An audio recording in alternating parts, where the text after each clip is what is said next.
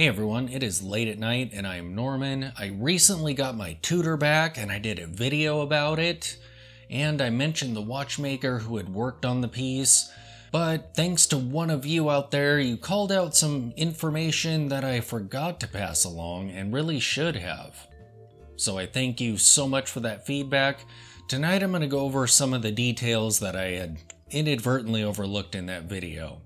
And give you an idea of just what it's like to have a vintage Tudor serviced, what kind of costs we're looking at, stuff like that. Having this watch serviced is a little bit different than servicing watches that aren't quite as in demand as far as the brand goes. Even my pull router was a totally different experience. That servicing cost me a fair amount of money just because the cannon pinion needed replaced. If it wasn't for that, that would have been a very accessible servicing. But brands like Tudor are a totally different animal.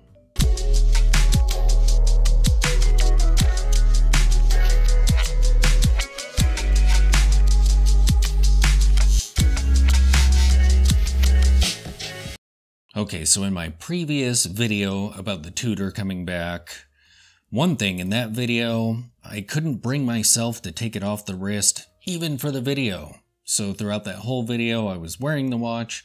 Tonight I have it off so I can actually get some closer shots of it, clearer shots of what was done to the crystal. Let's start by taking a look at exactly what came back and what was done and what kind of costs we're looking at.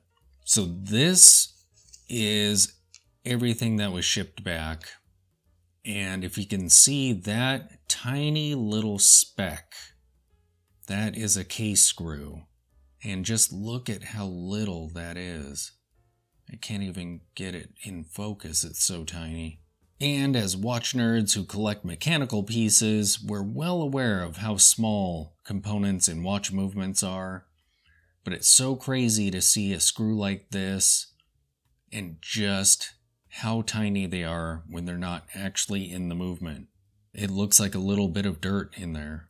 So I'm going to leave that screw in the bag so I don't lose it. Because if I look at it wrong, it may just float away.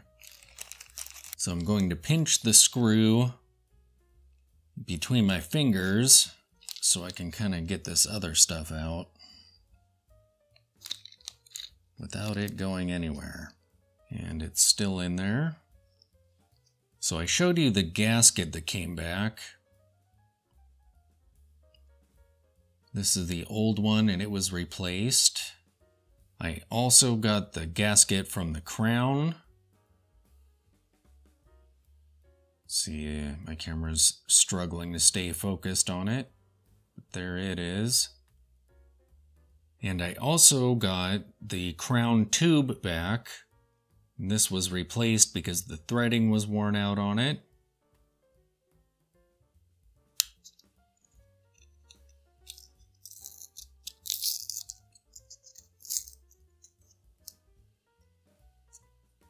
And here is the packaging from the replacement crown.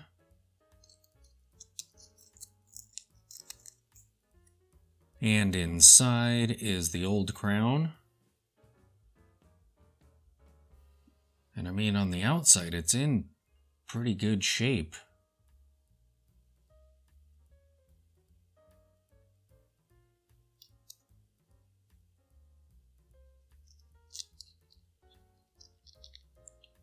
In fact, this packaging is like it wasn't even opened. Oh, that's why. So the top opens up, not the bottom. So this was opened and is the old. I was kind of confused when it came in because this here hadn't been torn open, but this top piece here kind of opens up. Right here. Now I can't get it to open, but it opens like a lid up here. Here, let's demonstrate that. There we go. So yeah, there's definitely the old crown that's in here. Very interesting packaging. Now I'm gonna have to tape this bottom shut again. So that's everything that was sent back to me. And this servicing took, I think, 2 to 3 weeks, so a pretty quick turnaround. And Gabe is super personable. I spoke with him in person on the phone for quite a while, just chatting like I would a fellow watch nerd friend, which is pretty cool. It's nice dealing with a one-man company. You know, it's very personable that way. And here's a closer look at the handwritten note that came back. But the real question is, what was done to this watch and how much did it cost? So here is the itemized list. So we have the description of the watch, and then what he called out is a new crown, and it says, what is that, BR gasket? A new case screw, case tube, and that came to $400. And $200 of that is the crown itself, according to the quote that I got, because it's a Rolex crown. So those are ridiculous to replace. And there's the note that was left on the receipt.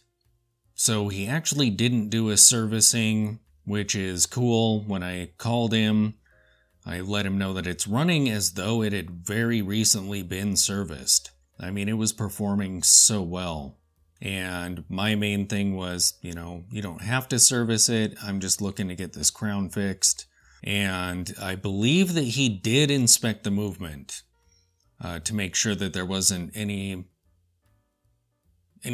worrisome about it. And he did find that screw that needed to be replaced. But since it's not called out in here, I don't think he actually did a full servicing. Plus, I would have been looking at something closer to about $600 because he did have to replace the crown. So for a vintage Tudor like this one, you're looking at about $400 for servicing, but it depends on who you send it off to. If it's just a company, it might be less than that. I've sent watches to TikTok Watch Repair, and I think their quote might be a little bit lower if I had asked for one on this, but I don't know. I could be totally wrong. I'm not super familiar with Tudor. But with this company, you get the attention of the watchmaker who's actually going to be working on it. He's very personable, and the turnaround time just can't be beat. That was great. And the company's been around since 1977. But here is a better look at that crown that has been replaced.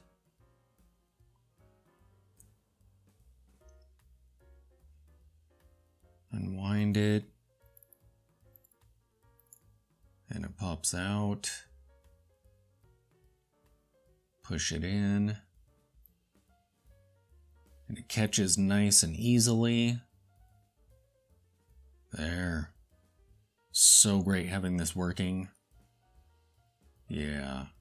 So that is what you can expect from some of these vintage Tudors that are out there as far as servicing goes. So there you have it, some of the additional details on the servicing of my Tudor that I kind of forgot to go over in my last video. Thanks for watching.